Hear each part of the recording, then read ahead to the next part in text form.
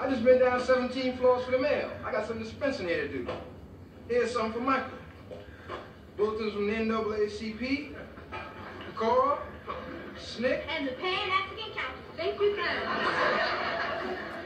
Ah, here's a free sample for little sister. Afro Glow face cream for the look of beauty. I didn't know they could bottle miracles. Look who's talking. If you were born in Detroit, you'd have been recalled for being dangerously ugly. Not till she shuts her mouth, because if one PP brain falls out, we ain't never gonna be able to find it. Well, she called me the ugliest thing in the class.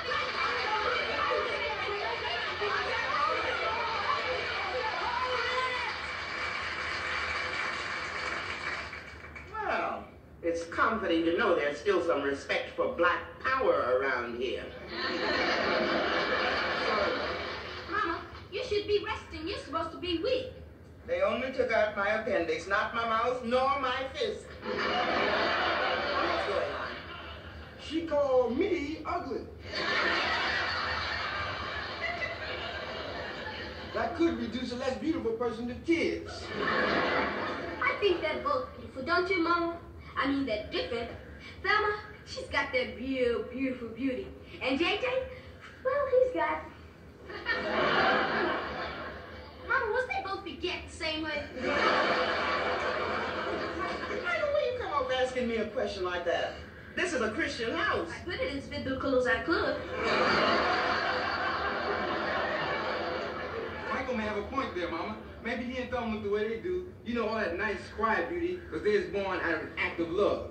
And maybe I got all this wild, restless kind of beauty, because I was born out of an act of passion.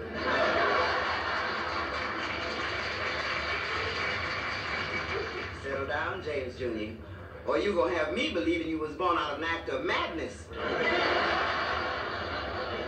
What's the rest of the mail you got there? Oh, ain't nothing, Mama. Just bills, and...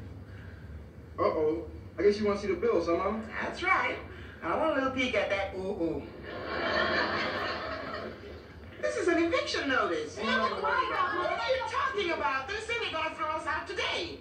Didn't we get any warnings? We got a couple of notices when you were in the hospital, but Daddy didn't want to worry you. He said it'd be okay anyway. See, Mom? He's got this friend named Monty who works in the projects, and he told Daddy everything was going to be okay. That's the same Monty that said Nixon was going to be poor folks' best friend.